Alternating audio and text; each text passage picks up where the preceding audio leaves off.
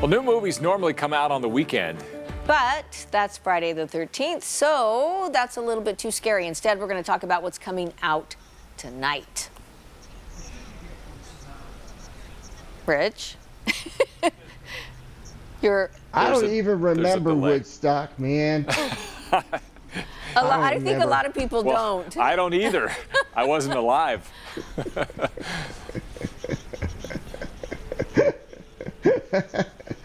Yeah, well, so yes, technically movies come out the weekend, usually the Friday, but you know, some of them come out a little bit early on Thursday night, even though we're saying it's coming out Friday the 13th. Freaky is opening tonight. I know it's freaky. I talked with Kathryn Newton about it. Check it out. Morning, Millie. Millie is a very sweet high school girl, and she crosses with this murderer. And our souls swap. Where am I? I've always wanted to ask that, you know, actors that do the body swap kind of stuff. So do you and Vince Vaughn get together and go, okay, so here's how I would play it, and then you try to play him playing it? How did you end up doing that? That is kind of how it went down. We were in a room with Chris Landon, our director, and Chris talked to us about the heart of the story and who each character was, and we would do the scene, and I would be the butcher, and I'd be like, well, I think he might do this, and then Vince would be the butcher and be like, what if he did this? So together, we all created it. Without Vince, I don't know what I would have done, because you know, I had no idea how to play a serial killer. You don't really know. And Chris Landon said that he saw a killer in me. So I don't know what's wrong with him, but, you know, he made this movie happen. And the three of us really did that. We created like a foundation to just run away with. And you're right. It was like that. We just took chances and relied on each other that it was going to work out. Don't freak out. You're black. I'm gay. We are so dead. Ow! Will you stop? It's me. It's Millie. Hail. Blissfield, high, feel our glory and our might. Oh my God! I think he killed it as a teenage girl. I think he really captured me and kind of perfected it. Like, my run was incredible.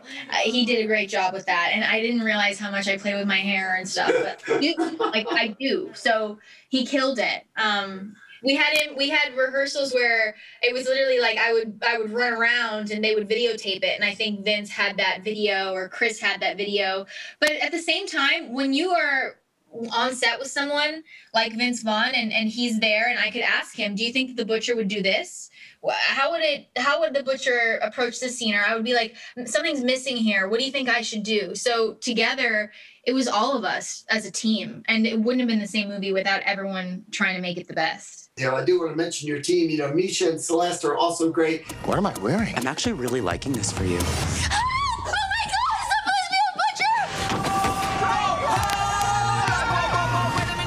God, they're the best friends in the world. Thank you.